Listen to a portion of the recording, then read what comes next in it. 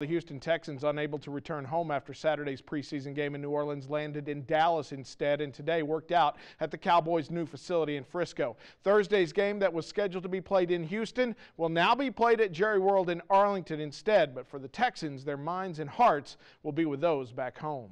We know what's about to happen. We know that once this storm stops, there's going to be massive, massive recovery efforts, and we want to be there. We want to be ahead of it so that we can really get a jump start on getting these people back on their feet. Maybe if we can go out there and win some ball games and play the way we know we're capable of playing, maybe that lifts some people's spirits here, as they recover from this, tough disaster. While the Texans are in Frisco, the Houston Cougars are in Austin, practicing at the Texas Longhorns facilities because of the Hurricane Harvey damage at home. The Cougars are scheduled to play UTSA Saturday in San Antonio at 7 o'clock, but they will also do so with heavy hearts.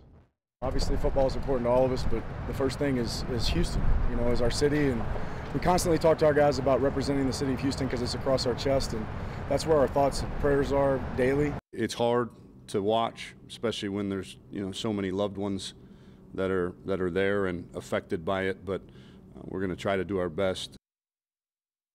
Of course, Herman was the coach at Houston prior to Major Applewhite there. Houston not the only team that's moving in college football. Rice just got back from their game with Stanford in Australia. They will stay at TCU in Fort Worth for the next couple of days. Meanwhile, LSU-BYU was supposed to be played in Houston at the Texans Stadium, 8:30 on Saturday night, but that game has now been moved to the Superdome in New Orleans.